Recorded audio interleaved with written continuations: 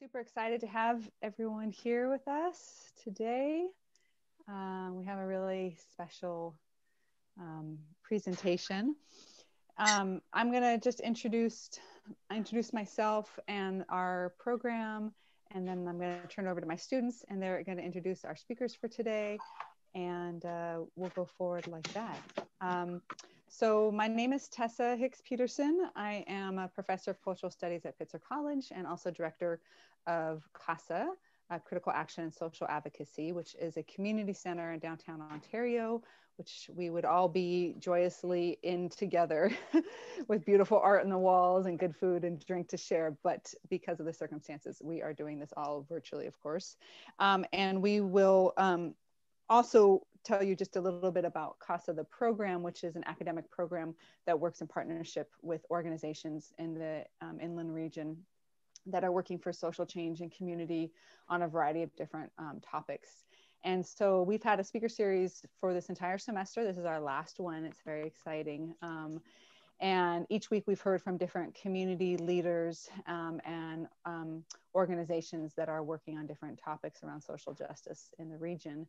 And this focus today is on art. Art as cultural strategy, as industry, art as resistance, art as healing, art as expression, art as vocation. And we have two special guests with us who are going to talk about that further, that represent two of our core community partners, Arts Area and Malo. So I'm going to turn over to the students now, and they can introduce our panelists. We're going to do a little bit of a different format today because one of our panelists has to leave a little early. So we're actually going to have Malo Asena is going to go first today and speak for about 15 minutes or so, and then we can have Q&A with her. And then we're going to invite John to speak, and he'll talk about Arts Area and their work, and we'll have Q&A with him afterwards. So that's our format. That's who we are. And let's get this party started. Z and Clayton, you guys want to do the intros?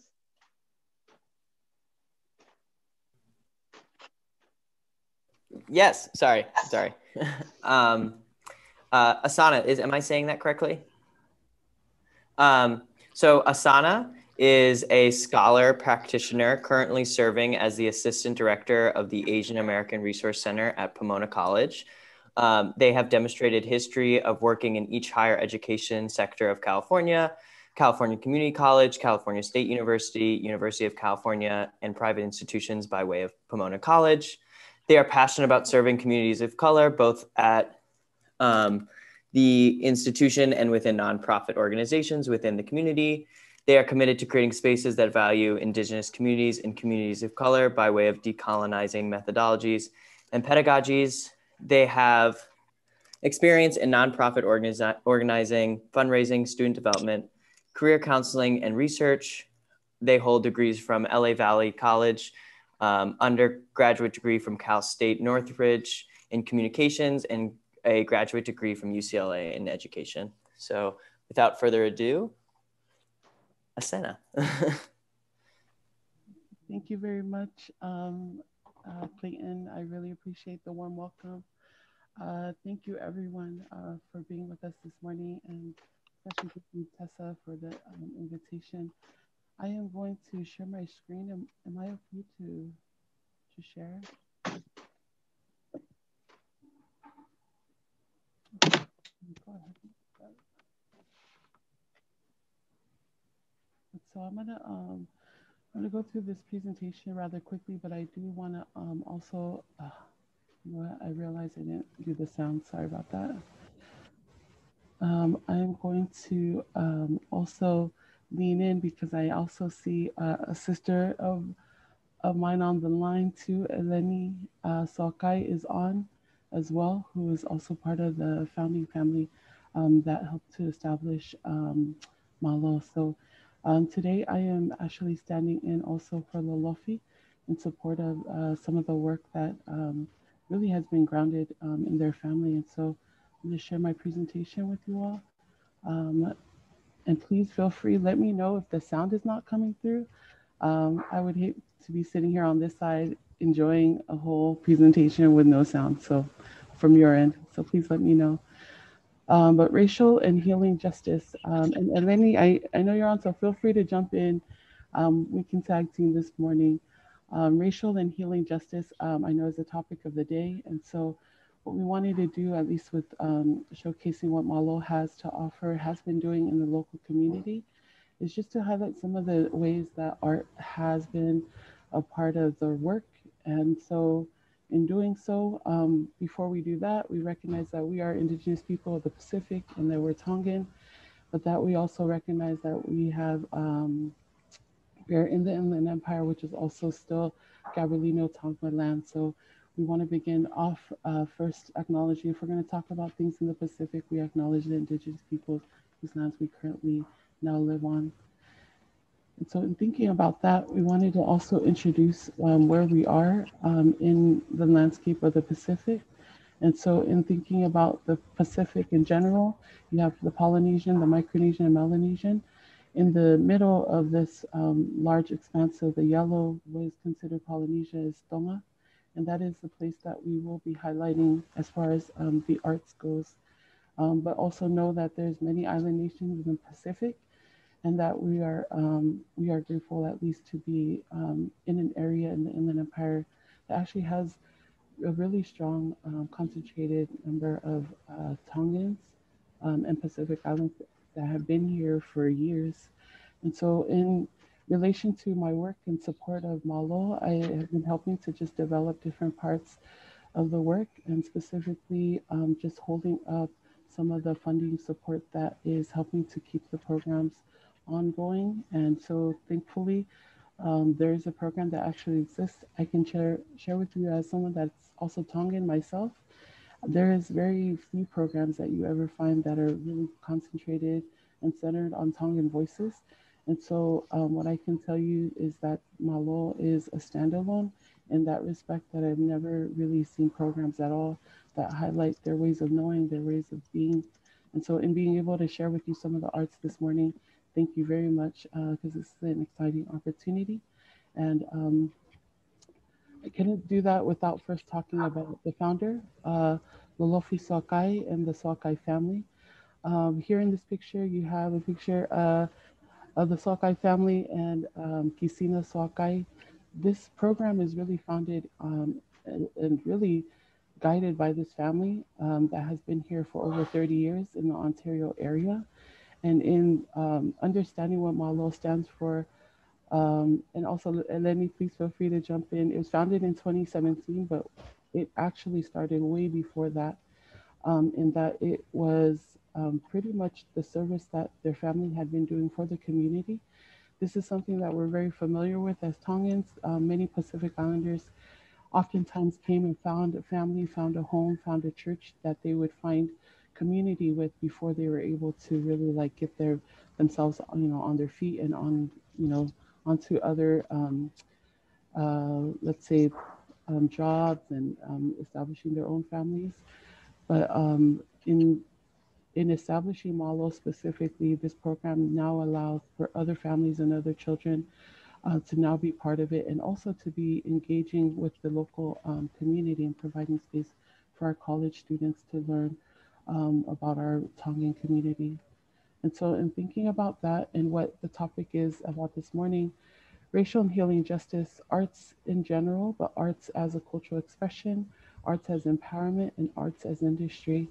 And so in thinking about that, I wanted just to highlight a few things. There's so many aspects of art that's a part of Malo. I actually had to try to narrow it down to a few things. So I have a few videos to share as a part of that expression. But we'll start off first with the fact that Malo is really rooted in the community's children, the youth, the parents, and the elders. We wanted to say that up front first, because I think if you know anything about our Tongan families, you'll know that it is a really holistic picture here when Malo is working with the families.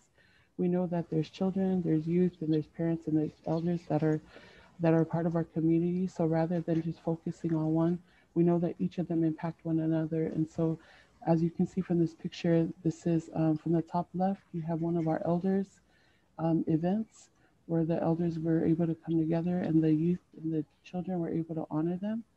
as really our wisdom keepers and those that really like support our programs. And then to the right, you see Mike Olo Sakai, who's really been in charge of a lot of the cultural performances and our children. And Lenny Sakai to the bottom left with um, our Ikuna goal setting workshop and also our backpack giveaways each year. And then to the bottom right, you'll see that this is our Tongan educational showcase each year, which really offers, I would say, the most, I would say that showcases most of the arts that we have as part of Malo. And so in respect to that, let's talk about cultural expression. And so in thinking about cultural expression, one of the things that I wanted to focus on specifically was the ma'ulu'ulu that they do as a part of the Tongan Showcase. And so in thinking about the ma'ulu'ulu, it is a dance that's done with all of the children. It's inclusive of the whole family. And what I wanted to really like look at is as a part of this performance, this art performance, there is a drummer, there is, which was Kisina and Fo in the video that I'll show, which Kisina and Fo are also families. Kisina is Lolofi's brother, Lolofi and Eleni's brother. Fo is also family. The song is written by their uncle, Faifekao Wikengalo. And so the dance itself, I'd be remiss if I didn't like acknowledge the fact that this type of poetry is not just poetry everybody uses. There's a selected type of language that's used to write these songs. And so in creating a ma'ulu'ulu, it is special to have someone write one for you. And so in sharing, before I share the video, I wanted to talk about the fact that Wike Ngalo was the one that created and wrote the song, but then his daughter Ane Ngalo, who's also family of Lolofi and Eleni Sokai, they were able to actually create the what we call whakahaka. So she's the punaka that actually created the dance. And then what they're all wearing regalia that's worn by Tongans, but also they're wearing a seed that's around their waist that is also handmade. And I want to say all of them were made by Veiongo Sokai. And so when I change this next slide, it will go directly into the ma'ulu'ulu. And so you're seeing a form of art expression. Speak so softly. Oh, am I coming through? Okay. It is an expression of art, of song, of dance, of language, but also what they're wearing. So give me a second and I'll switch the screen.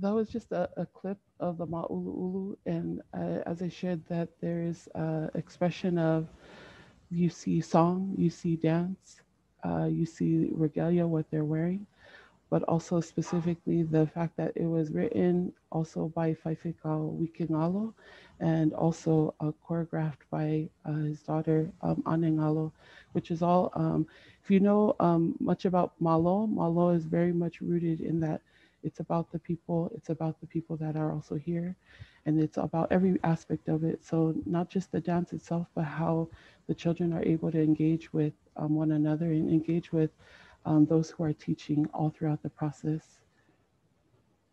Now I'll focus on art as empowerment.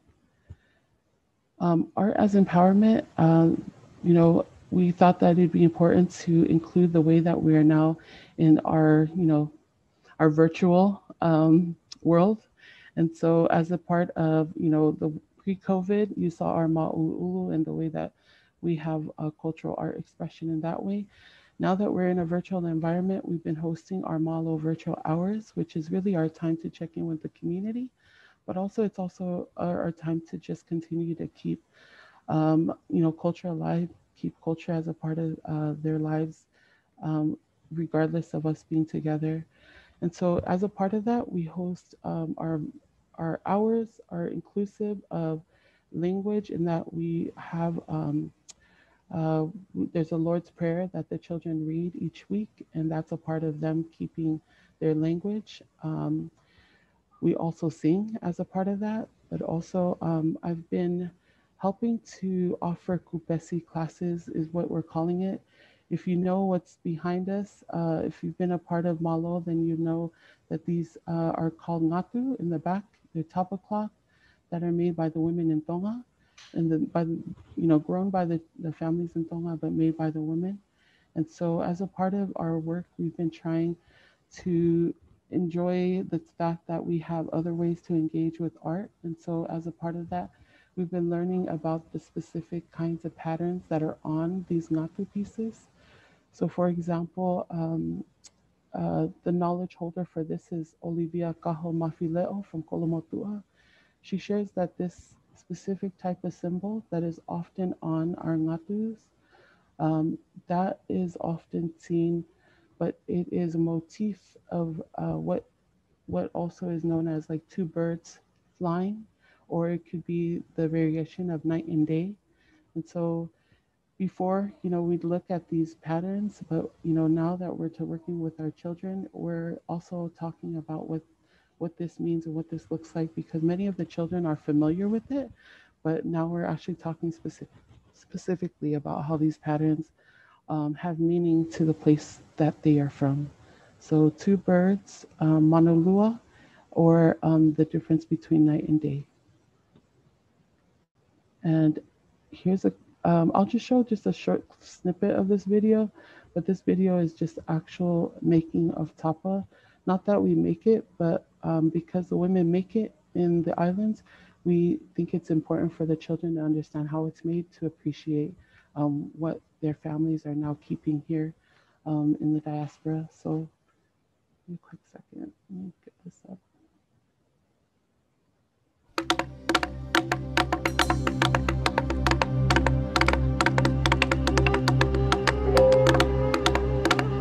If there's one sound you hear in Tonga, it's the sound of tutungatu.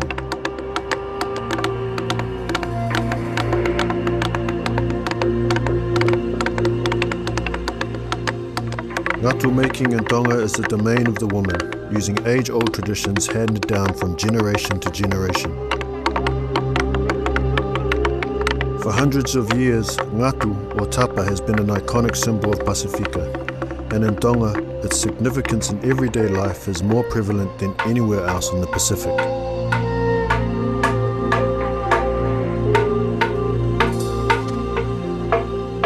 Ngatu is used in nearly every facet of life in the Kingdom of Tonga. The gift of ngatu is one of the highest signs of respect. It is used at birth to swaddle a newborn. It lines the bed of a wedding couple on their first night. And finally, wrapped around the body of a loved one in death. This is Ngatu Tonga.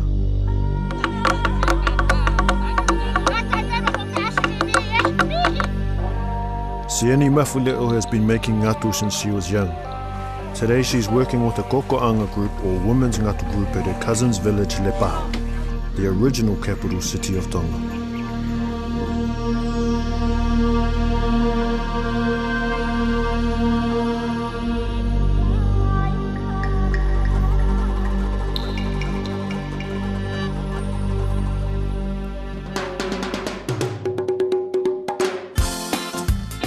To make ngatu, every women in Tonga, they work as a group.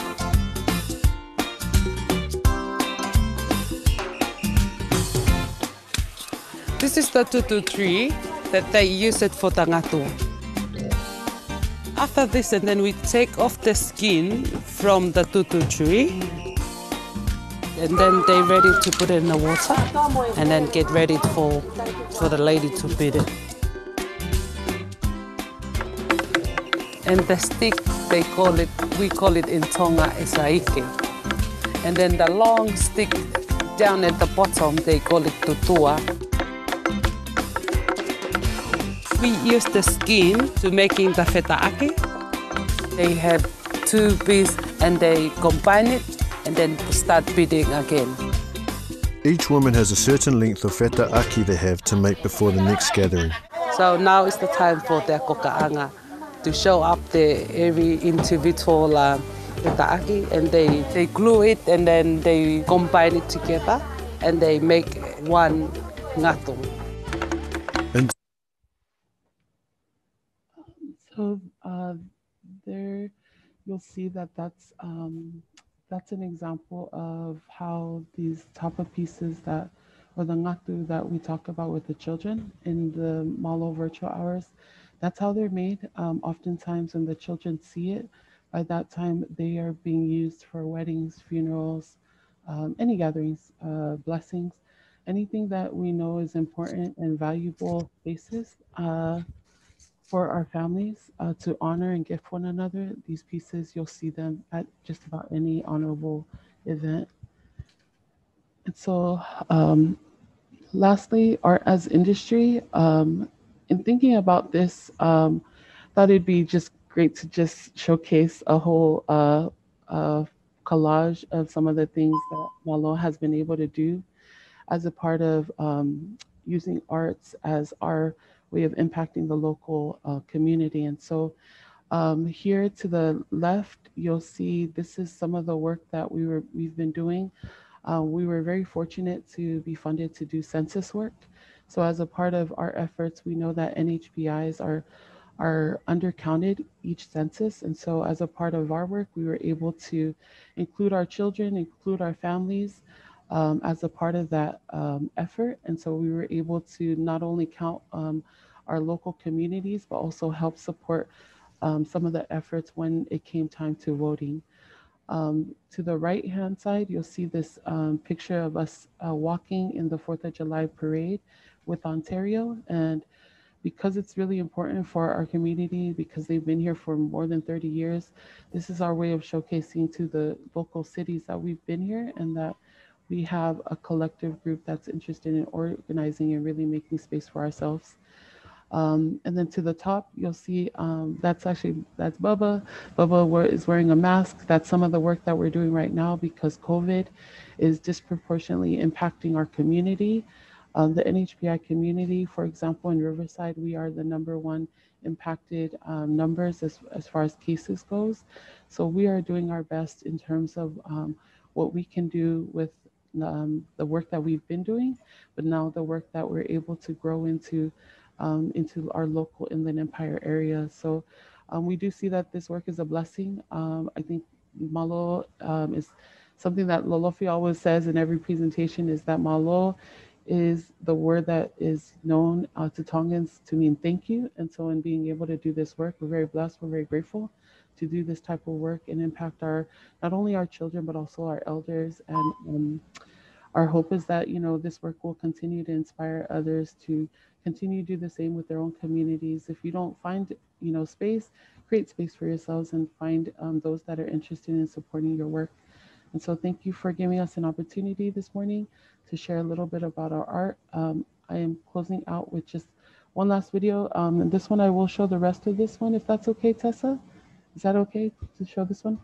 Okay.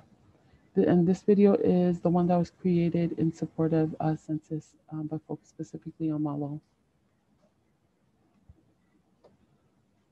Some of our kids in the beginning were telling us that when people from when their teachers hear that they're Pacific Islander, they automatically say, "Oh, you're Hawaiian." Our kids will say, "No, we're Tongan," and because they don't know what Tongan is, they just say, "Oh yeah, you're Hawaiian." So our kids will walk around saying that they're Hawaiian, but they're Tongan. They speak Tongan.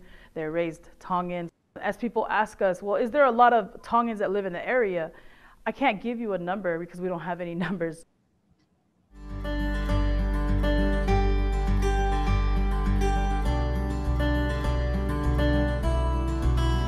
My name is Lolofi Soakai. I'm from the city of Ontario. I've lived and served in the city of Ontario all my life. I come from Tongan heritage. We love to share culture, so it's very important to us to help to be understood by other cultures. In the Tongan language, malo means thank you. So for us, we're just very grateful people. So we're grateful for experiences. We felt that malo would be a perfect name to do this work under. It's motivating action, leadership, opportunity. It's becoming this very, very powerful, meaningful journey for us here in Ontario, and it's I'm very happy to be a part of it with all the families. Malo to me and my family is just continuing on with the service that we were taught to be a part of always. When people came from the islands, we wouldn't have much for them, but we knew how to make bread last, we knew how to make chicken last. My family knew how to create a setting where everyone felt welcomed, everyone felt loved and important. The thing that we need to work on is making sure that we get people on board and make sure that they're not scared of the census. For them to be scared of the census, it continues to keep us in the shadows. It continues to give us no voice. For a community that has no data, this data is necessary, it's needed, and we all need to take part in it. So that's why Malo is taking on this honor of a big role in the census for the Native Hawaiian Pacific Islander communities. We took on this role because we already see the importance of it, because the thing we can do is to participate in census so that when they say that, I can say there's an actual amount of people, a certain amount of people that live here. If we don't do this work and we don't say anything about it, who's going to do it for us? Who's going to be our voice? We're going to continue to just be where we're at, but if we can actually do the census, maybe finally these numbers, these statistics will be able to show how important it is. It's very important that Native Hawaiian Pacific Islanders understand that there's no data, we're under-resourced, and that this is only going to hurt us the more that we don't participate, and that we need to also realize that that it's up to us to take action and to make sure that we're included, that we're counted. But it's really important that people understand that it impacts every single person. If you drive on these streets, it impacts you, because this is how we keep our streets paved. If you send your children to school, that's how they're able to provide the free and reduced lunch. That's how they're able to provide enough teachers, enough schools to be able to serve our children. We also committed to about 1,000 pledge cards to show that we're here. Not only are they pledging that they're going to be taking part in the census, but they're also pledging to Malo. Malo is going to go an extra step and call them up and keep them up to date on dates that are coming up that they need to be aware of. We don't want to wait another 10 years. We want to make sure that we take action right now. We like to just share with the kids that good work can happen anywhere, no matter where you're at. As long as we all have the want and desire for it, no matter where you're at, it can take place. My kids drive me to do this. I want to make sure that when they grow up, they know that that they can do anything they want. They say sky's the limit, but my kids always tell me you can go beyond the sky.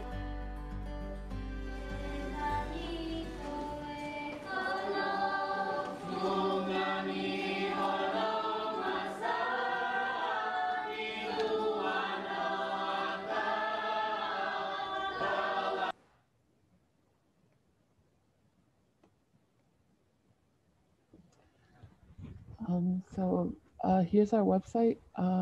Thank you very much for the opportunity, Tessa.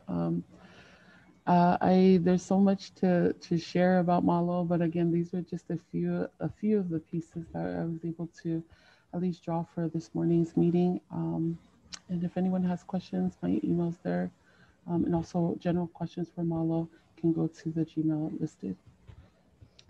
All right, let's give it up. Thank you so much, Asena. This is a beautiful, beautiful presentation, and really lovely to see how culture and art come together for social change on so many levels. And we really appreciate your time and energy in sharing this. So malo. And any questions, comments? Asena, this is John. I just wanted to thank you as well for that. And also at JP College, one of my classes covers South Pacific, and it would be lovely to have Malo come and speak when we get to have classes on campus again. I'll make sure I stay in contact with you. You give this presentation to them. Thank you. Thank you so much, John. That sounds like something to put on our to-do list. Let's do it. Awesome. Any questions, comments from the students or any of our invited guests? Hi, this is Eleni. I just wanted to jump in and say thank you to Asena, and also the work of building Malo into a nonprofit came well before because of the support of Pitzer, Ontario. So we did a lot of work with Susan Phillips, also with you, Tessa, and even as Asena was explaining all the work that we are doing with Malo, a lot of the work that we were able to do, especially with racial profiling with Professor Kathy Yep, was held in the home that was over at Pitzer, Ontario, when you guys were on H Street. Yeah. So we have a lot of history of just working with getting right into our backyard. And we were literally, as far as working with the men in our community about microaggressions. And then we jumped on and teamed on with Proposition 67, with ICUC. Yeah. So being able to just get in our backyard and letting our community know that, and Asena said it a lot better than I did, that I would ever say it, but I always just say, we're here and we're not going anywhere.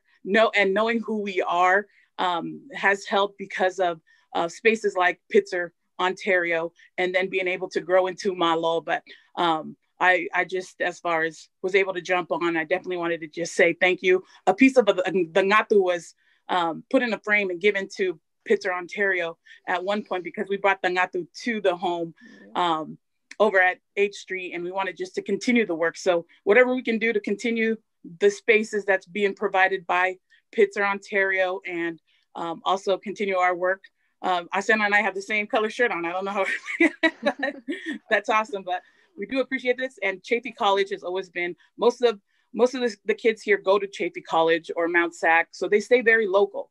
A lot of the work that we do is local, so it'll be such a great opportunity to be able to go into Chaffey College and be able to share what we're doing right in everyone's backyard. So thank you again, and I just wanted to add those pieces. Oh, thank you so much, Eleni, for saying that. It's really sweet. And it is true, like, you know, Malo has been a part of Pitzer and Pomona and the Claremont College community for many, many, many years, before it even became the proper 501c3, like you were saying. And it was so nice to see in the video that Senna just showed Cheyenne, who was a CASA student in this program, and was really invested and engaged in being an intern with Malo, and then just continued on, right? It doesn't end at the end of the semester. Those relationships deepen and continue over time. And so, yeah, like you're saying, from Kathy Yep to Sefa to Karen Mack to, like, there's just been so many people who have engaged in this rich partnership. And I think, to me, it's really important that we have this history that you just brought us of how these relationships move over time with local organizations and local colleges, and that these colleges are not sort of devoid of knowing that they are in community and partnership with so many different cultural and groups and community groups here in the IE. So it's really lovely. Thank you, Rosalina, for your comment, for everyone else your comments in this. So something you said, like, really meshes well with transitioning to John's presentation now, because part of what he's talking about is, yes, the students in our region at Chaffey College, right here in the IE, who have so much of their own cultural arts to bring to the fore, like uplifting and supporting them in that. And so that's a great, I think, introduction into the arts area. So I think we'll transition now into that. If more folks have questions or comments, feel free to continue putting them in the chat. But Z, if you want to introduce John, then we'll go into that and say one more gratitude again for both of you and your Malo representation here, and to the whole family, all the families that come together to do this important work. Yes, thank you both for being here. Thank you, Asena, for presenting. I have my camera off because my Wi-Fi has just been absolutely horrible today. But here's John's bio. In 2016, John Machado founded the nonprofit organization, The Arts Area, and currently serves as the CEO and president of the board. In this position, he also serves on various city and county advisory committees.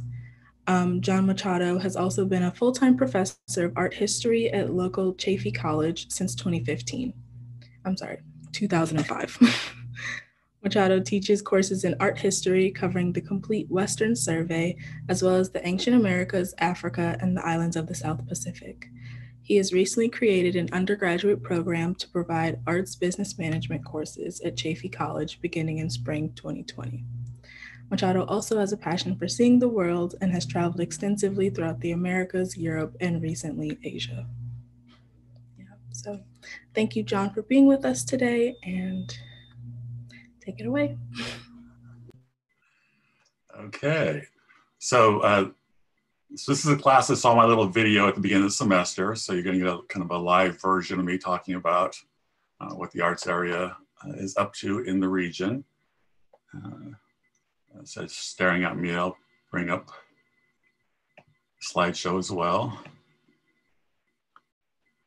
Okay. Can everybody see that? I'm not sure what you're seeing right now.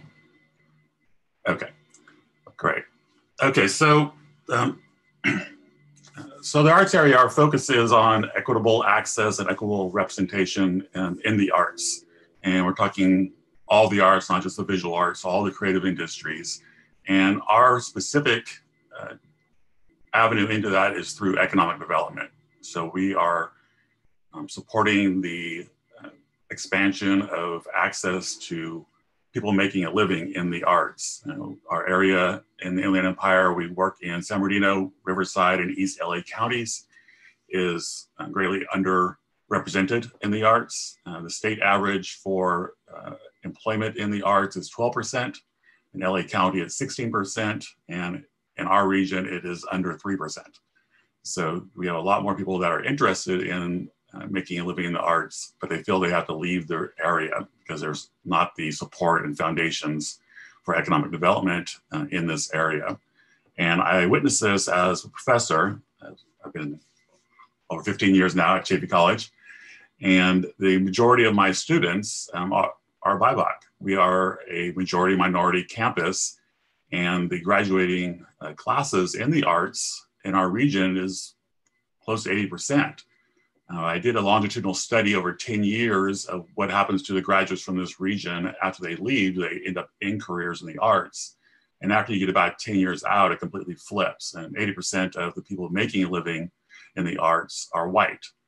So the students that are doing this work, getting the degrees, have a passion for it, are not feeling that they have the support or the opportunities to continue in that area.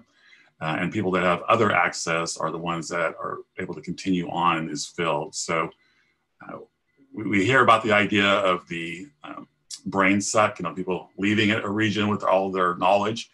We have a little bit of a creativity suck in our region. People that have these skills in music and dance and storytelling and the arts feel they need to leave our region. And these are our storytellers, right? These are people that are our representatives in so many ways, as Mala was just talking about, how they are telling the stories and histories of their culture through their arts. We do that every day, and everything around you is filled with that representation. So what we provide is professional development, civic advocacy. We work with cities and counties. I sit on the arts and cultural boards and policy boards for several cities, helping them develop ordinances on how to interact with artists, provide resource support, which is also included economic support, and we do fiscal sponsorship, as I mentioned, in the 3 counties that are local to us here. So I'm just going to give you some examples of some of the work that we're doing. You don't need to see me anymore. Okay. So most importantly, though, is not me, but our incredible board that we have that is very much representative of the region. As you can see, our board is 80% BIPOC and 80% women. The majority of them all grew up in this area. They are professionals in this area. So we have people working on our board. Many of them are artists and musicians, but many of them are professionals in business avenues, accountants, marketers, startup entrepreneurs that are also interested in the arts and want to give their services, business services, to help support artists and organizations expand in the region. Okay, so I'm not going to read through all of this, but at the core of our work, as I mentioned, is to develop the economic viability in an equitable manner for the creative arts community in our region. Some of the main things we work on is creating a hub of access for information and for representation, development through these networks and business skills that we provide workshops on. Again, a lot of this we're having to transition because of COVID, not be able to do things in person. I'll talk a little bit about that as well.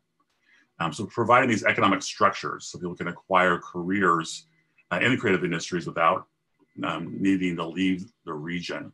And we do this by, one way is through fiscal sponsorship, which provides opportunities for groups to start with zero money.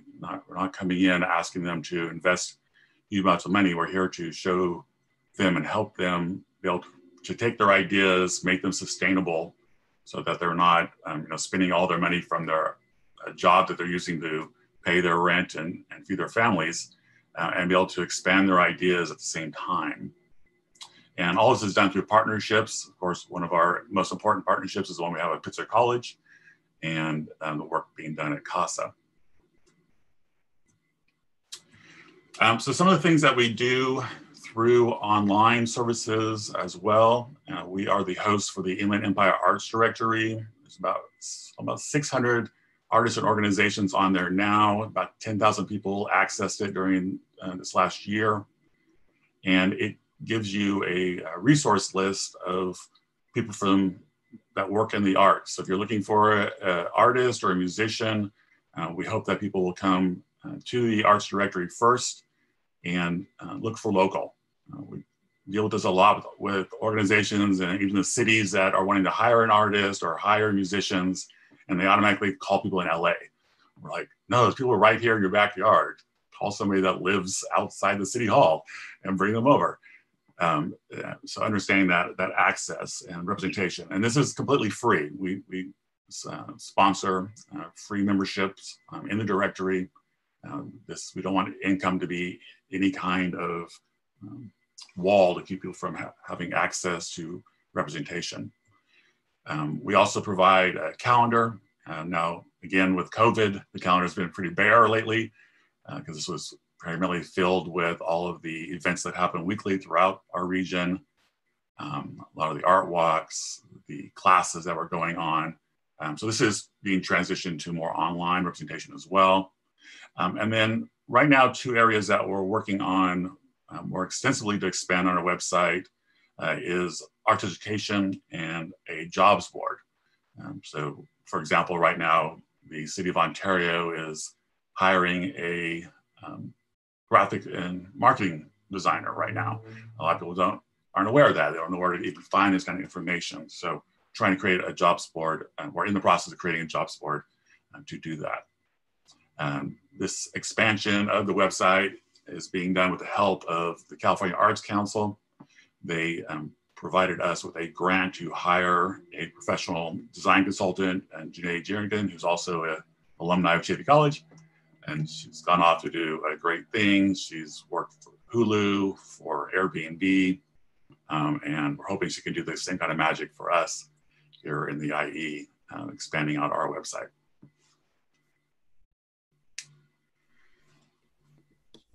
A direct way that we've been able to represent social justice and equity and identity is through the exhibitions that are held at CASA Pitzer.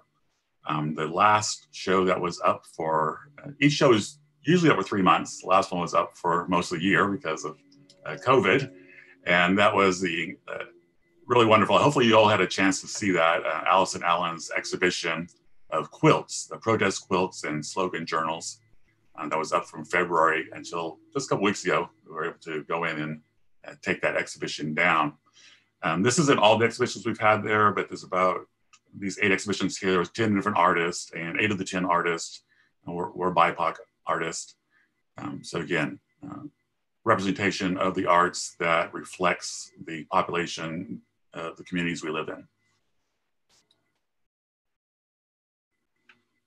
The educational aspect that we are working with local communities is something that we have that is an issue throughout the state. In the education code, it states that all students are supposed to have access to visual and performing arts, dance, music, theater, and the visual arts. And only about a quarter of the schools actually fulfill the requirements of the ed code.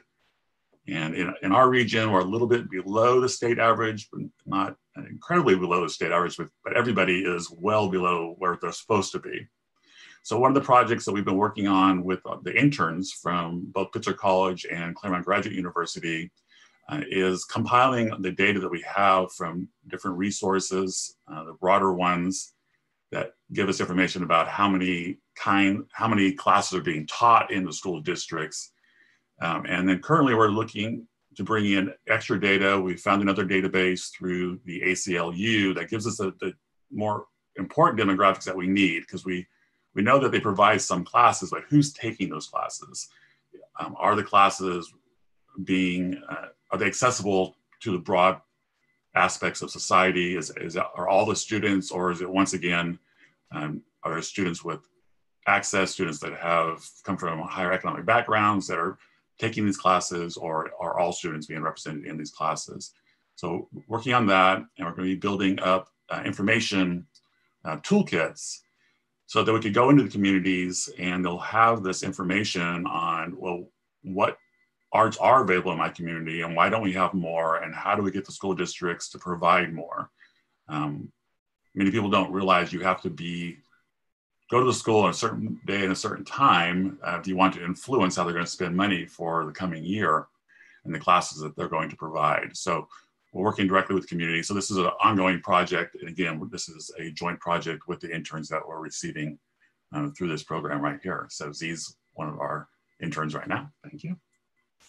We're happy to have her. So a direct way that we can expand economic development and more opportunities is through supporting projects. So we expand our support for the arts in the region through direct fiscal sponsorship of different projects. And these projects must all engage in equitable representation and equitable access to the arts through various means throughout our region of service. And there's 3 different kinds of fiscal sponsorship that we are primarily working in. Today, I'm just going to talk a little bit about the first one, the comprehensive fiscal sponsorship.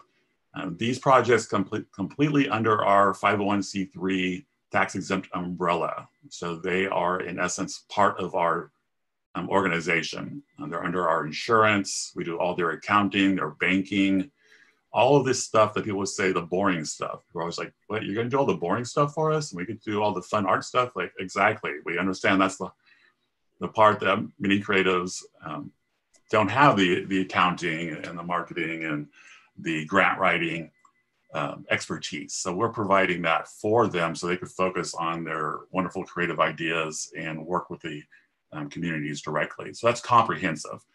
We also can provide for organizations that already have a business license, either for-profit or nonprofit, but we see an opportunity for some state or federal funding to bring into their programming. We can run those grants through our project. And then the one that we really are excited about that we're working on right now is the Model F. This is a little more challenging. It's not offered in a lot of regions. And this is actually providing all the business services to other nonprofits. So we have so many nonprofits in our region, but they're all really small. The majority of them are under 20,000 a year budgets. Some are even smaller than that. So they can't afford to hire a CPA or a marketing director.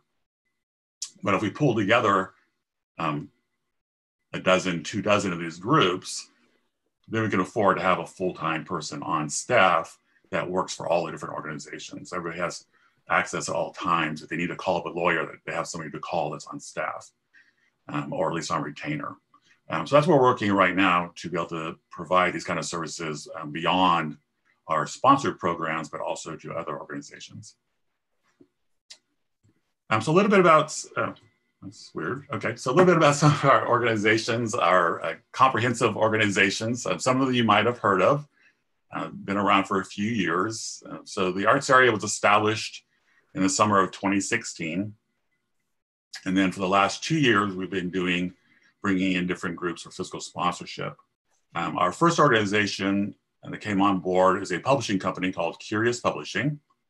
And they do several things. They have 2 different magazines. They have a quarterly magazine. That's their title brand, Curious.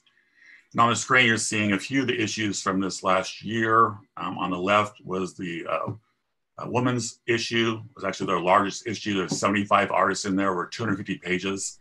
And again, the majority of these artists are all from the Inland Empire. You'll find some from LA. Actually, they've grown a lot.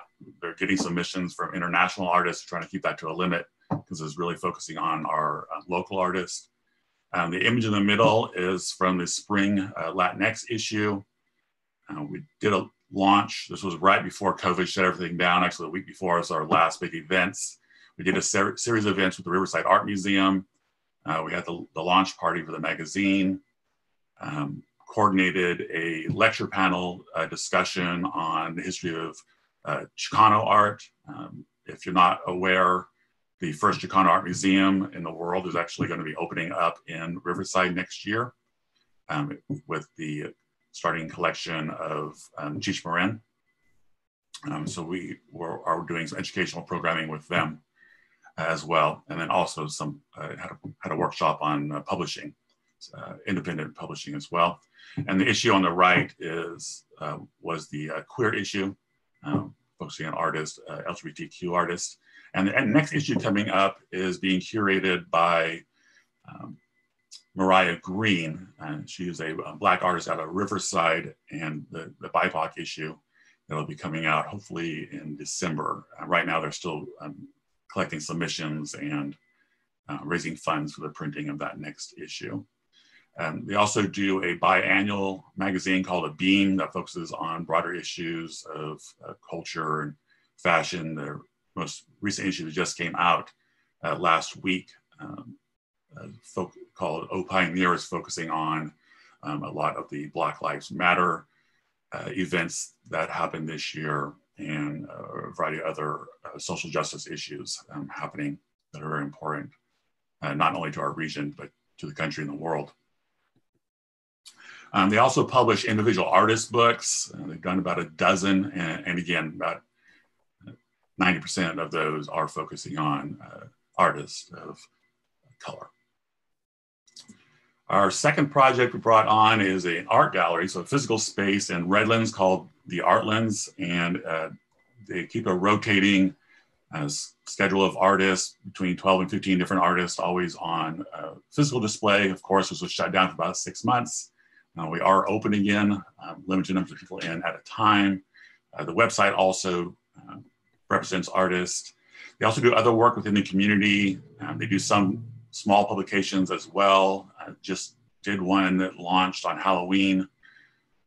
Some of you might know Dwan Kellum. He is the director of Schoolboys, a print shop organization. They just opened up a space in San Bernardino called Creative Grounds. And they just had a soft opening with that last week. They also sponsored a new mural in Redlands with Parliament Chocolate, focusing on Black Lives Matter. We also are the sponsors for Pomona Art Book Fair, which has not happened yet. It was supposed to open the weekend that the world shut down. We had everything installed, ready to go for an exhibition. I should point out that our project directors for these projects have been mentioning for Curious is a Latina woman. Julian, that runs the Pomona Art Book Fair, is a Black photographer. And so right now we're working on, we're waiting for things to lift so we could have a large event. This was actually supposed to be at the Fairplex, a 3-day event. Spent a year planning it, and then 3 days before the event was opening, it got shut down.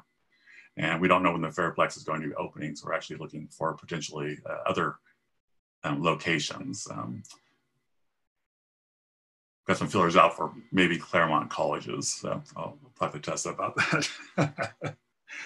And then our most recent project that was brought on is the Young Artist Initiative. And the director of this project is young. She's actually a freshman. She's from the Inland Empire, from Ontario, and she's in her first year of college at Irvine College. And she is a ballet dancer and is a woman of color, a Black creative. And she has her experience, her personal experience of being the only woman of color in all of her classes, and not being able to have that reflection of seeing people like her in the arts and the reason that she lives.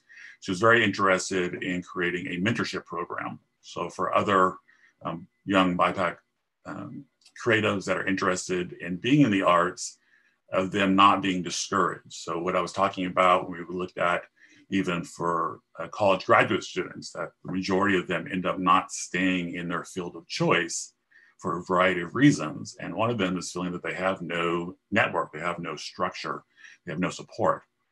So the Young Artist Initiative will be going into schools. Of course, right now it's going to be online, providing mentorship. They also are create projects. They're actually publishing a poetry zine right now.